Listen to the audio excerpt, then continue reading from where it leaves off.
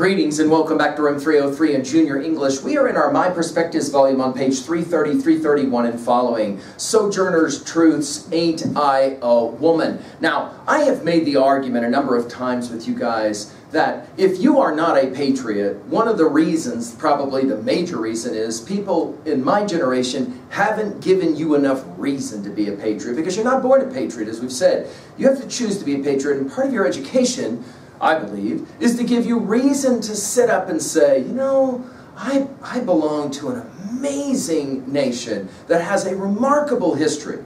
And what makes that such a remarkable history are the voices that so easily could be marginalized and never appreciated, and yet somehow those marginalized voices become incredible people to speak to us. Sojourner Truth is one of those. I mean, we think about Abraham Lincoln. I mean, think about how amazing it is that somebody like Lincoln, who starts out as a complete nobody, ends up being the President of the United States. America is special in that regards. Europeans had to come to respect that over time. And Sojourner Truth here is going to give us some words that will have powerful resonances. Now, the second thing that we should point out is that this is not an authentic transcription of a speech that this woman gave, but rather it is remembered by somebody there. Now, in the end, we don't really care, because it's going to be the heart, it's going to be the tenor, it's going to be the spirit of her comments that will be most provocative. Let's now turn, we'll do a little bit of background reading, and then we'll get to the actual speech using our professional reader. Ain't I a Woman?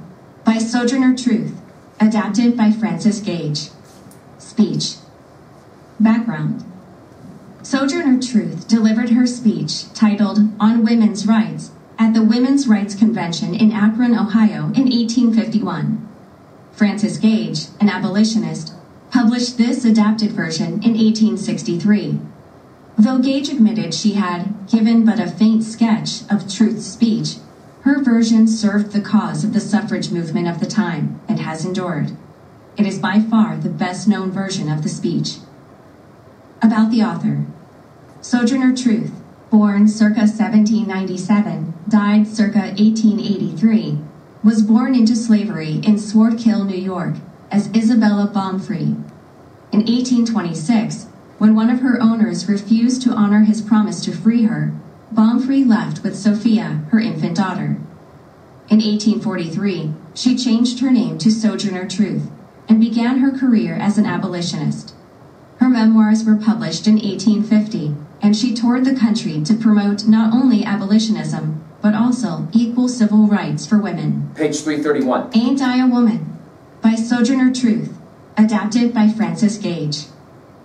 Well, children, where there is so much racket, there must be something out of kilter. I think that twixt the Negroes of the South and the women at the North, all talking about rights, the white men will be in a fix pretty soon. But what's all this here talking about? That man over there says that women need to be helped into carriages and lifted over ditches, and to have the best place everywhere.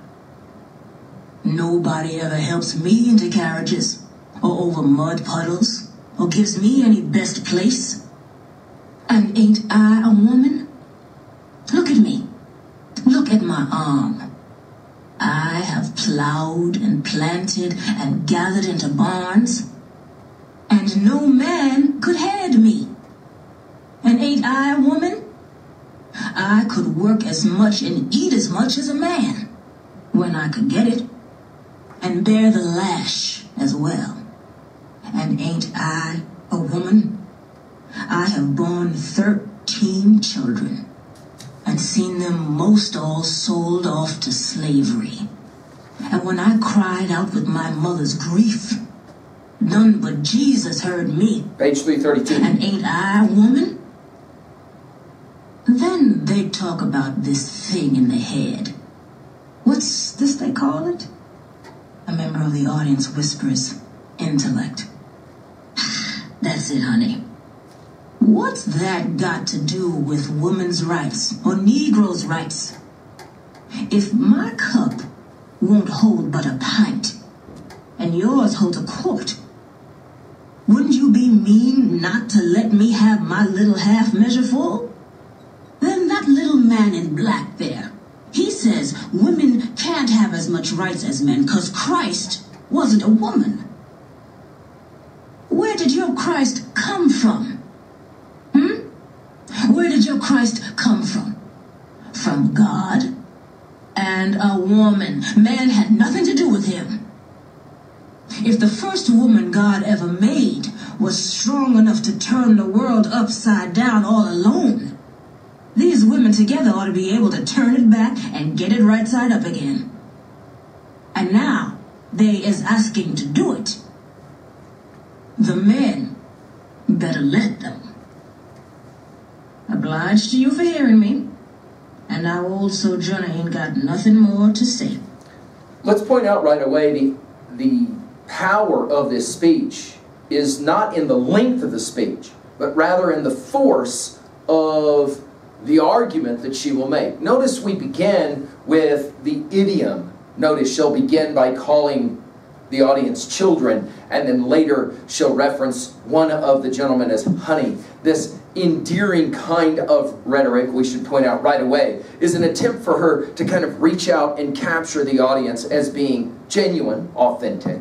Notice she'll use Americanisms, for lack of a better term. There is much racket there. Must be something out of kilter. I think that twixt, as in between the Negroes of the South and the women of the North, all talking about rights, the white men will be in a fix pretty soon. In other words, she's speaking to an audience that is going to understand that what she's saying is authentic by virtue of the power of her direct articulation. She doesn't use fancy language, any of that.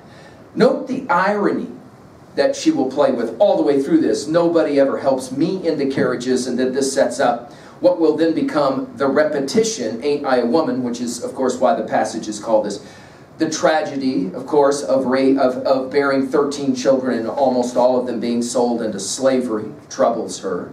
Notice she will elicit from the audience the response of intellect, and it's going to be the challenge then that women have to define themselves as being worthy of voting rights by virtue of their intellect, and she will make this interesting word picture regarding the cup. Some cups hold more than other cups, and yet all cups are of value. And then finally, she makes this profound theological argument that is in the end, of course, a political argument, that if America is founded on a certain understanding of Christian theology, and therefore Christ is of some importance in that argument, then obviously where did Christ come from is a legitimate question, and she will use it powerfully.